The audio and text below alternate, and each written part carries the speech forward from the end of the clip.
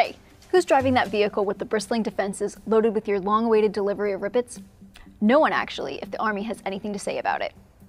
With a look at some of the autonomous vehicle options on display at the Association of the United States Army's 2024 conference, here's our own Todd South.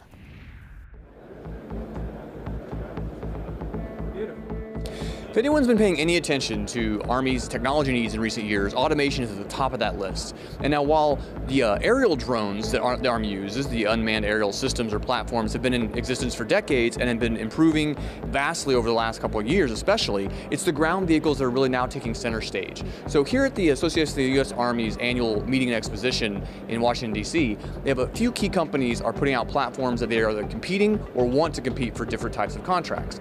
Right now, the Army's already got the Squad Multi-Purpose Equipment Transport, basically the SMET. It's kind of like a robotic mule that hauls gear around for soldiers that are dismounted on foot to save them time and energy. They're looking to add payloads to that particular platform, but some brand new offerings in the last year or two are coming forward. Some just unveiled this week here at AUSA. And one of those is with L3 Harris Technologies. They have the Diamond-backed. It's a modular system, mostly for reconnaissance and surveillance. It's going to be offering packages and payloads that will do drone employment, RF sensing, optical sensing, electronic warfare. Overland AI Company is working with L3 Harris, and they were part of the DARPA program. If you know DARPA, they created the stealth bomber and basically helped create the internet before there was an internet. Their program, the Rover program, really looked to see how you could do automated ground vehicle work off-road. Now, all of us see a lot of the different automated car services that are going up, and people are testing those, everything that you see in the civilian media. But on the military side, off-road capabilities are much more complex, and there really just isn't a civilian market for it.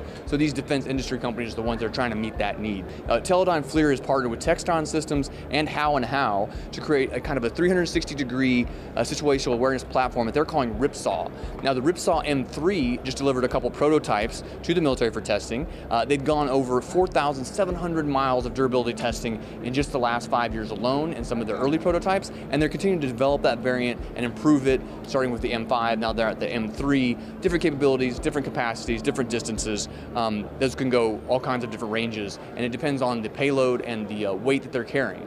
Now, lastly, of course, one that's actually already fielded and working with the Marines, though, not the Army right now, but also featured here, maybe something Army could consider, is Oshkosh Defense's Rogue Fires platform. It's basically taking a platform similar to, say, like a JLTV or Joint Light Tactical Vehicle, removing all the stuff that the humans need, the seats and the steering wheels and whatnot, and mounting primarily missile or fires packages on that. Now, the Marines have been working on that. The Rogue Fires, love those military acronyms. We got the Remote Operated Ground Unit for Expeditionary Fires. Now, Marines, they have to have expeditionary in the title somewhere.